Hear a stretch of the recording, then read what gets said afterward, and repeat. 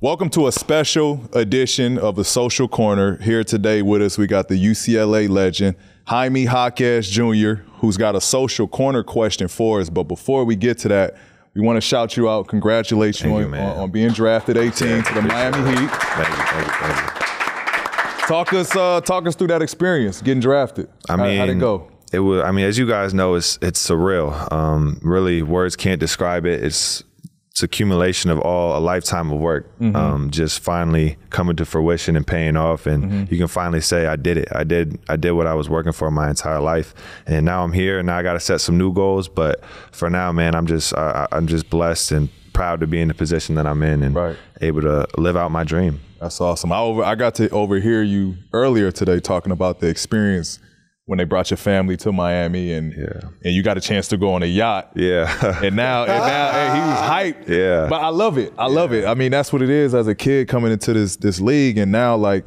bro, this is what you got to look forward to. This is what your future is like 100%. now. But he was like, bro, I got on a yacht. They ordering me this. They ordering me that. Now, like, my goal is I need to get a yacht. Ain't no service like the service on a yacht. That's for sure. Definitely. That is for sure. So I ain't telling you to go buy a yacht, but you might want to go buy a yacht. Friends. Yeah. That's a fact. Exactly. Hey, I tell you what, ain't nothing better than being rich than having rich friends. Yeah, for sure. You get a chance to talk to anybody on the Heat yet? Yeah, I think the one, UD or Udonis Haslem, man, I reached out to him, let him know he's the OG of Miami Heat, so I felt it was only right for me to reach out to him, let him know I'm excited to be there. Yeah, he did it part right. of the organization, Check in. That's check in. I'm like, I'm good. Yeah, I got to check in with him. So, hopefully we go grab some lunch when I get out to Miami. But like I said, man, I just couldn't be more happy, excited to, live out my dream. That's what's up. That's what's up. How about Pat Riley? You get a chance to talk with Pat? Yeah, I got to meet Coach Spo and Coach Pat Riley when I was there. They came up, walked in. It was surreal, man. It's like, these are the guys. Because it's like, they drafted me. And it's kind of hard for me to, like, wrap my head around that. Like, these are the guys that picked me. I'm just hoping to make them proud. And it was a very surreal experience, like growing up, hearing about Pat Riley and then seeing Coach Eric Spoelstra and all the success that he's had. Right. And to now finally, like, actually be a part of that. It's like, whoa, It's like you got some big shoes to fill. So I'm excited though. I can't wait. And you couldn't have gone to a better organization that's going to get you prepared to play both ends. Like your game complements them so well. They complement you so well. So hell of a pick. Like they Miami Heat won with that pick, 100%. Yeah. They usually get it right. Right. Were they as intimidating as people make them sound together? I mean, you just hear horror stories about Pat Riley and Spo and how they do stuff. Well, when I worked out there, I was honestly pretty nervous about it because I wanted to make a good impression. But when I got there, everyone was. It was actually the next day they had a game in the finals against the Denver Nuggets, but it was weird. Everyone was super cool, very like open, very friendly, just trying to make sure that you were right in anything you needed. And the coaching staff, everyone that was there working us out was just, super supportive. Just, we're here to have fun, compete, and we're trying to see what you guys are trying to do. So it really made it easy to go out there and no stress. You just go out there. We're trying to see what you guys do. Yeah. Was Miami one of your 21? Absolutely. They were 100%. Bro, so I worked out. I had 18 workouts, and one of them was with Miami. And, dog, I thought they was nuts. My workout, I had 5 defensive point guards. Oh, Jesus. 6'2", 6'1", 6'3", 6 foot, and I'm 6'8", and we playing one-on-one full court. And it got to the point where I had to Magic Johnson it. Like, turn him. And I'm like, dog, they nuts here. Like, what am I doing here? But I had a great workout. It showed that I can handle the pressure at my size. You had a good workout. They drafted me, so I think so. Like, you had to. I had to, yeah. So it was one good. Workout with them, or did you have to do a second one? No, I just did one workout with them. Okay. I think I had a total of maybe like 12 workouts. It's not as much as 18 or you said 21. Yeah, I had 21 of them. Yeah, that's wild. You was an NBA player already. After that, I was like, man, that was a cool experience. I never want to go through it again. Catching all those flights was horrendous, man. That's what's up. Congrats, man. I hope you do great things. I know that you came here. You got a social corner for me. Yeah, for sure. So, I mean, I guess this could be for both you guys, but everyone always talks about, during this process coming to me, how it's important to have great vets. Even guys, friends that I have in the league always talking, you got to get good vets, So I guess my question to you both is, who are your vets and what was the biggest takeaway or advice that they gave you that you took along with your career? I'll let Draymond touch it first. I think for me, I always attribute my success to having great vets. Whoever told you that, I think they couldn't have given you better advice. My vets were, and I was blessed to have several, which I was speaking about, like us being so young and having guys. Jared Jack, I would say, was like my number one vet. Like, took me under his wing as soon as I got to Golden State. He was there for 1 year, and like, you would have thought he was there for 10. Jared Jack, who I'm still extremely close with. David Lee, Carl Landry, like Andrew Bogut, like those guys were great for me. Richard Jefferson was incredible. David West, who I had maybe like years 5 and 6 or something like that, was incredible. But when I say like my vets, like my 2 vets, if I had to pinpoint to, is Jared Jack and Jermaine O'Neal. Jermaine O'Neal, Big J.O., was incredible. I had J.O. my second year. And just the things that him and Jack taught me, like they taught me how to be an NBA player. They taught me how to live. Like they taught me, up until that point, obviously, I've learned a bunch more now, but up until that point, like the things that those 2 guys taught me and just showing me how to be a professional. Like I got to say Jared Jack and Jermaine O'Neal for sure. Yeah, for me, I came into the league, I was a young guy, and my locker room was surrounded by dudes that's played for 7, 8 years. I came in with Mike Dunleavy. I came in with Jeff Foster, Danny Granger, Roy Hibbert, Dante Jones, TJ Ford, James Posey. I don't know if I said his name. James Posey. Like, and then fast forward a couple years down the road, D West came over. Like, so I had great vets, but what I learned most was not everything that they said or not every vet has something that directly applied to me. But it was always something that I could take from them and they were willing to teach. And so I think, as you go on, just be a sponge. And again, every person will have something different for you. And like the way Danny Granger prepared, not necessarily how I would prepare for a game, but just his approach when he was out there. D West, we had a different game, but his professionalism every time he touched the court, like everybody just had something different that I could tap into. And it was just easy. Like I was a sponge. Whatever they said, like some shit stuck, some shit went throughout the year, one ear, not the other. But, I think it is great to just dive into people that you necessarily won't even think is your kind of person. You know what I mean? Like, definitely. There's value in that. 100%. So just be a sponge, bro. Definitely. You probably don't even know who Jeff Foster is, do you? That's a little past my time. Not gonna lie. But I learned a lot from Jeff, bro. Like, he didn't play much because of injuries. He had a bad back, but he came to work every day and was happy about it. Like, he was pushing 38, 37, like old vet. Barely could play. Like, some days he call in, I can't get out the bed. Like, but when it was time to put in work, like he was there to work every day. And so I appreciated him for that. Like, and so it was like, all right, if I'm hurt, something ailing on me, like I'm gonna get through it. Like, yeah, for sure. You gotta work. If he can do it, I'm gonna do it. I guess so. My other question would be, you guys obviously we're talking about, business and the podcast and like what you do to take your mind off basketball. So I guess my question would be, after basketball and after business, and what do you guys do to like really just take your mind off and just settle down and, just, be yourself? I think for me, it's having a great friend group, friends that, like, don't let nobody tell you all your friends got to be basketball players. Like, that's so cliche and unrealistic. Like, you think there's 450 guys in the NBA.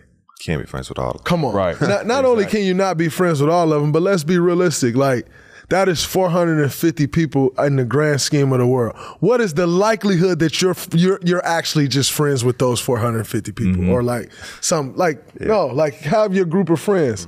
Like I have plenty of friends that's just not in the NBA, don't work in the NBA. And honestly, like, that's a release. You know what I'm saying? And you get to do other things. You get to live a normal life, you know, like their life at times that would possibly be your life, but isn't because you're playing in the NBA and it requires different things. But like, enjoy your friends and like have a great friend group and know that like ultimately those friends want well for you. And then I think for me, most importantly, is I spend a lot of time with my family, my wife and my kids. My kids in particular, they not only do they keep me young, I feel like I'm fairly young. I'm 33. I'm not some old man, but like they keep me running around and chasing them, and they also give me a perspective and a purpose. And I think, you know, like just the perspective. Like, man, you play 1 million games and you want to win, but you also understand that it's not the end of the world, you know, and like life is going to go on, and like there are more important things going on in life or on a daily basis than if you won or lost a game. And like my kids will always remind me of that because, you know, you walk in the house and like they're all over me like I just hit the game winner in game 7 of the NBA Finals and we just lost by 40. But like that to them meant nothing, you know, or like on the flip side, have a great game and we win and we beat somebody by 40 and like you walk in the house and like where you been at? It's like, actually I just won a game and killed these people and like that don't matter to them, you know? And so I think just having that perspective and purpose from my family is huge for me. Yeah. We ain't saying go out there and just have kids right away. Absolutely not. Hell no. Not Get yet. some advice on that too. Yeah, not yet. But no, I think you need multiple outlets. You need multiple escapes. Because truth of the matter is, like, don't let basketball just become your life and that's just who you are. Like you need other escape. I love that young guys are tapping into fashion. They're tapping into the gaming world. They're tapping into the music world. Like, you can't play basketball 24 hours out of the day. We talked about that earlier. Like, so you need escapes. And when it comes to the social media shit, like, don't buy into that shit. What gave me comfort? And I had a moment where it did get to me. But then I start to realize, like, everyone that's talking this shit can't do what I do. Exactly. You know what I mean? Exactly. They're gonna miss the same shot I missed. Like, you know what I mean? Badly. Like, not even a chance. And so, like, you can't feed into the social media shit. Like, don't put too much attention there. Use it for what it's good at with marketing, promoting yourself, building your brand. All the other shit, like, let that shit just sweep that under the rug. But if I would give an advice on you know, your early years in the league, like, just don't put too much pressure. You played basketball your whole life, bro. Don't put too much added pressure on it. Like, do what you got to do. You know what hard work did for you. Let that be your foundation, and enjoy what your hard work has done for you after basketball. For sure. You know what I mean? Yeah. Don't put too much into it. Definitely.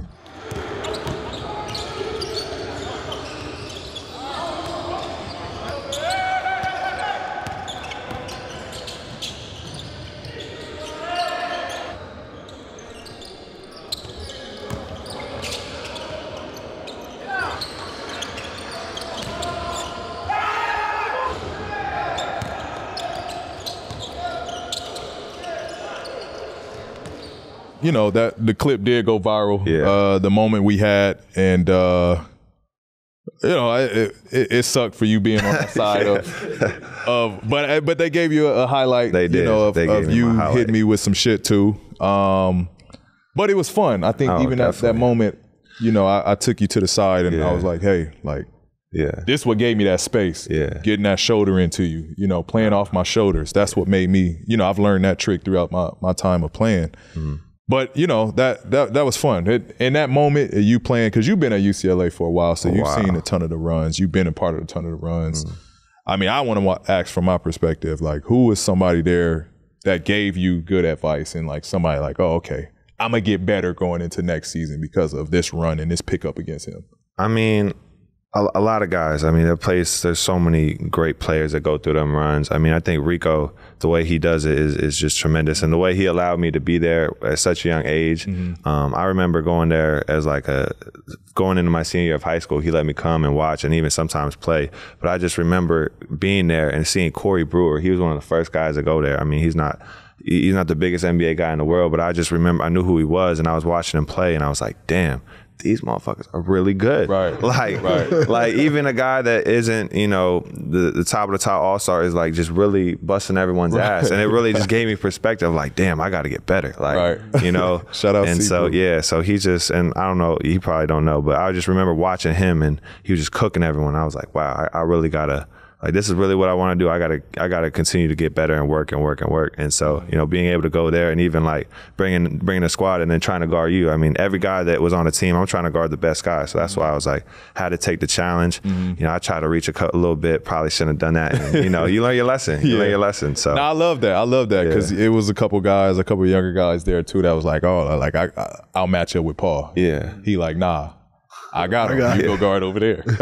Yeah. So I'm like, I love it because that's how I approach it. I want to guard the best person, regardless if it's going to be a long night or not. Like, that's how I value myself. Like my value is I'm going to try to make it tough on the best player.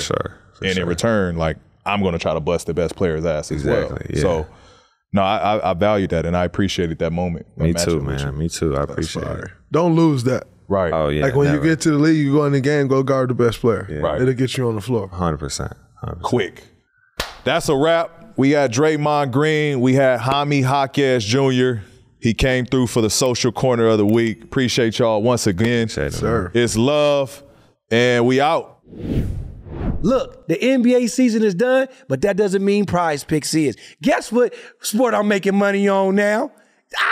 Baseball, baby. Look, I'm up big thanks to Mookie Betts and Mike Trout, who are helping me cash in this season. But I got to let people know what Prize Picks is. I got to do that. Prize Picks is a daily fantasy app. You pick 2 to 6 players like the video on your screen, then pick if they will have more or less than their Prize Picks projections. You aren't competing against other people. It's just you versus the projections available. Look, I know how much I won, but let me tell the people how much they can win.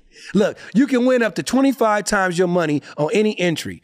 And on top of that, all first-time users that deposit and use our promo code PodcastP will receive a 100% instant deposit match up to $100. That means if you deposit $20, Prize Picks will give you $20. If you deposit $100, Prize Picks will give you $100. And like I always say, Dallas, what we say? Dallas, he ain't here. Cha-ching!